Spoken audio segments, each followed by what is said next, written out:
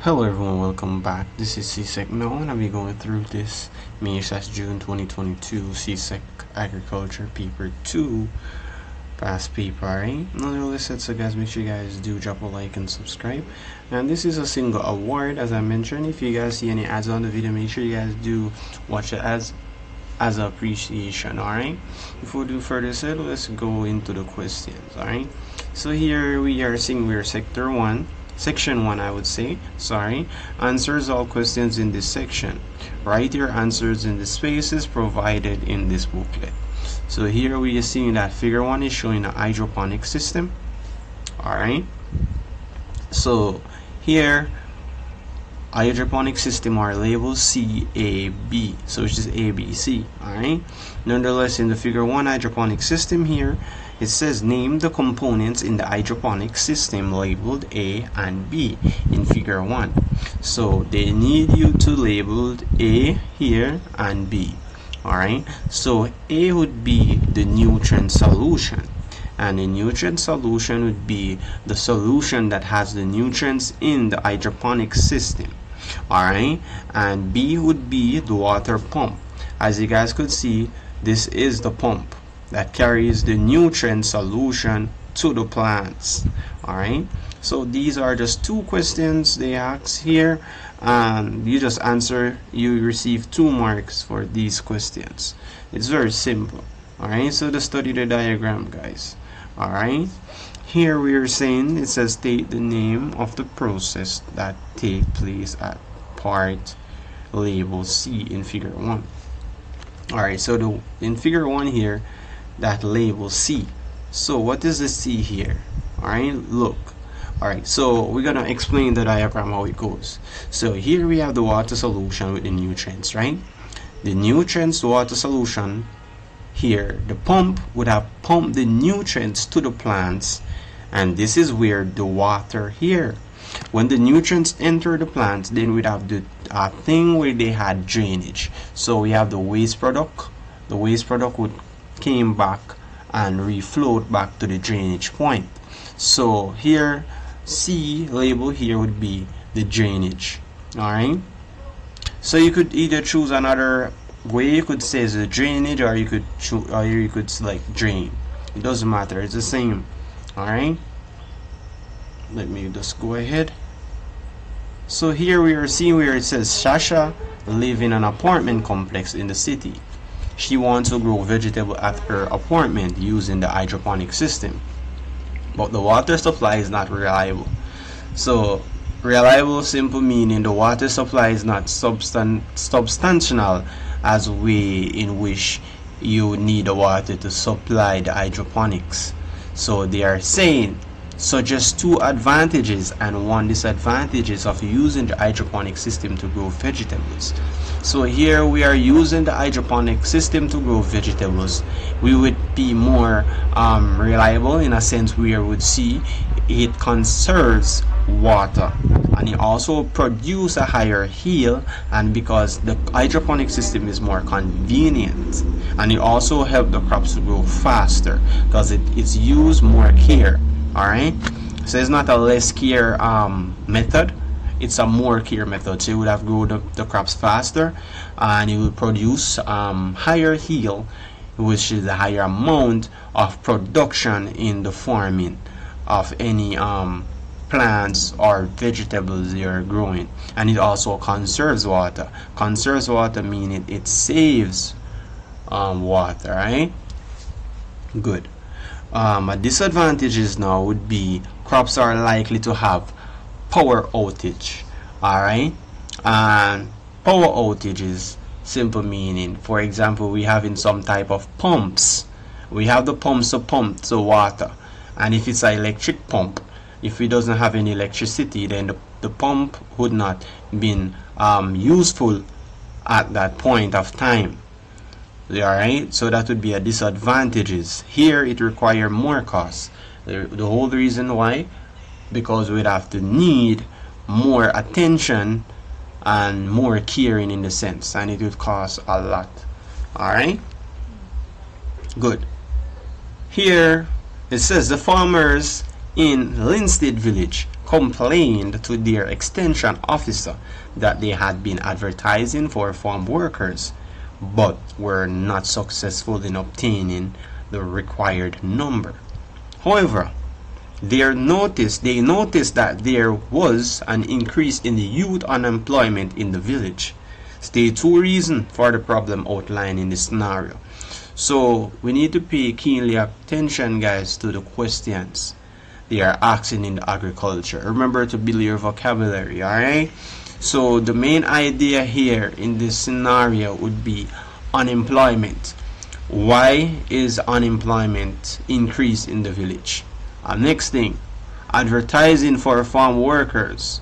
Alright, so here the two reasons for the problem outlined in the scenario above would be low wages. So they are paying low wages on the farm worker. So that would have been a problem where, you know, if we having low wages, that simply mean most of the times workers would not available because of the wages. It's not meeting their necessary needs, and that would have decreased the employment population. No one want to work for a less fortunate cost. Alright, and the next thing, no growth or promotion. That would simply meaning there's no growth. If you had a work enforcement, we would like to see growth. What is the benefits? What is the outline of the benefits you could receive? Alright, so there's no growth neither promotion. So we would have problems here, which would lead to the increase in youths in unemployment in the village. Alright, good, we're moving on. Here it says suggest two possible solutions to address this problem. So the suggestion that we use to resolve this issue here would have to improve the wages. So while we improve the wages, this would eliminate the low level of unemployment, engaging more youths into agriculture. Alright, giving the wages once we give in the good amount of wages, simply mean with paying more money for the production in farming, they would have more young youths engaging in farming production. Alright, another way also is to implement offers such as incentives to attract the youths in agriculture. You know, because for example, if we having agriculture and there is no incentive to attract the youths, like we have in a program, agriculture program, if you engage into this program you could receive benefits. What is the benefits? We could say, all right then, you know, improving the educational wise purposes in agriculture, giving money, giving any offers that could offers to the youth that could benefit them in a different way, where they could see agriculture is very beneficial to them.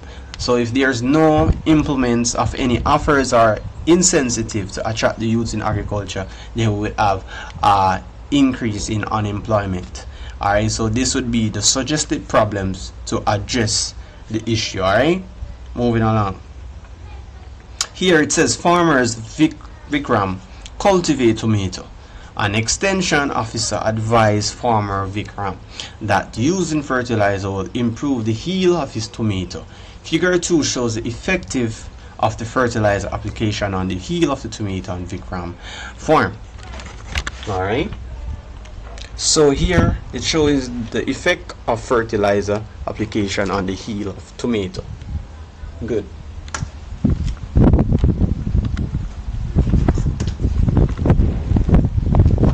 Alright, so it says explain the effect of the use of fertilizer on the yield of tomato at the point A, B on the graph. So here we are seeing where on the graph here, let's look on the output and the input. Let me look on the graph and try to outline what's going on here. Just a moment. Alright, good. So here, this is the effect of a fertilizer application on the yields of the tomato. So they said here, they says explain the effect of the use of fertilizer on the yield of tomato at the point A and B. So at the point A and B here, look, A and B. So here they are talking about the heel. So on A heel here is the amount of fertilizer that was input that increases the effective and decreases the application input. So here we're going to explain what's going on here. So the answer that I put here was the heel of tomato increase as the amount of fertilizer increase. So this is the amount of fertilizer that we put on the tomato to increase the amount of heel, alright, and the effective would decrease as the application input. Alright, we're moving along. For B, it says I choose the answer where I am mentioning that the heel of the tomato would decrease as the fertilizer applied and the effectiveness would decrease as the application input of the fertilizer. So let's see what's going on here. So as the fertilizer, as we input, the heel of the tomato decrease. As you guys are seeing, the tomato is decreasing. So the heel, the production of the tomato would decrease as the fertilizer applied and would decrease the application input of the fertilizer. Alright, so they are asking two different questions. They are saying you need to explain the effect of the use of the fertilizer on the yield of the tomato at point A and B. Alright, good. Moving along. So it says, using the information in figure 2, advise farmer Vikram of the following. So the maximum yield that can be obtained by adding fertilizer to the tomato crops. We're going to explain why I get the 200 kg, which is a kilogram here. So let's go ahead. So they are asking the maximum that can be obtained. Alright, let me see what's going on. So here, this would be the input, right? So that would be 10 kg of the input, the fertilizer input. And this would be the maximum point. The maximum point here would be between the 10 range. The next 10 range, maximum point from 10 range going up, we would have 200. So this is the yields, alright? So this would be 200 kg yields. So that would be the maximum yield that can be obtained when adding the fertilizer to the crop. So we have 200 kg. So that's where I got the answer from. Here they're mentioning that the maximum amount of fertilizer that can be used in this tomato, used in his tomato crop, would be the 10 kg of fertilizer input. So this would be the 10 right here. Alright, moving along. And those questions are pretty simple. It's not hard. Alright guys, good.